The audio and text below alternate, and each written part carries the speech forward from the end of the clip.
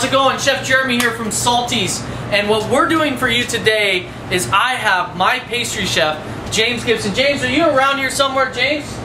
James? Yo, hey! yo. Hey! All right, there we go. All right, James is here, and we're talking about chocolate, and we're going to show you how to melt chocolate and temper chocolate. Amazing stuff. James, all right. what's the technique here? Well, first thing you want to do is you don't want to melt all your chocolate at once because then you can't actually temper it. So first thing we're going to do is we're going to take our chocolate here, we're going to take a chunk out.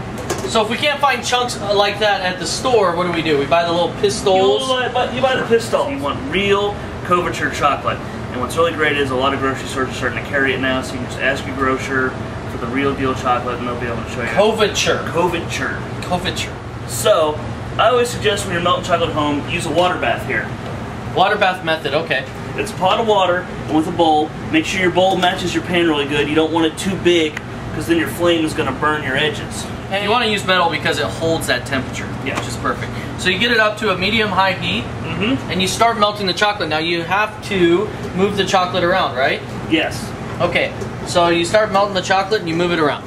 And the point is we're trying to get it up to 122 degrees. Now your body temperature is roughly 98. So you want it warmer than yourself. 5 to 10 minutes, high heat. Go ahead, James. All right, we've got our chocolate melted here. It's hot. We want to take it off the heat. So we're going to bring it off the heat here. And you can actually just put it right here next to yourself on the stove, so the heat from there isn't going to bother it that much. And remember that chunk we took out earlier? We're going to need to add it back in. So what this does is it regulates the temperature. Like maybe a 1 cup batch of the pistols melted chocolate. Take a 1/4 cup of it out and just let it sit to the side. Melt the chocolate. Then when it gets up to that temperature where it's hot, then you throw it back in there. But see how silky smooth it is? The thing that you need to know about chocolate is chocolate loves fat, but chocolate hates water, okay? So that's a really big thing that you need to know, because you could add 1/8 of a cup of water to that thing and it would just go, bleh. Right, James? It'll completely seize up on you. Yeah. And not in the good way, it get all chunky and weird like cottage cheese. Yeah, it looked like cottage cheese.